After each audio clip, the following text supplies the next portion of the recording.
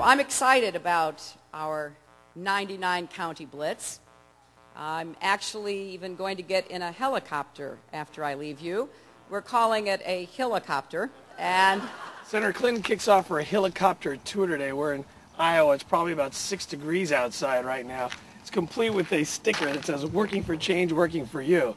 Let's take a look inside this baby.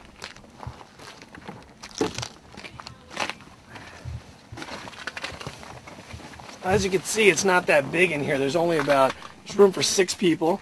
So it's kind of a tight shot. The senator and some of her staff and one print reporter are allowed to be in here. So it's pretty cozy, pretty nice, but definitely not as big as her private plane. Wave. wow. One more wave. Hey.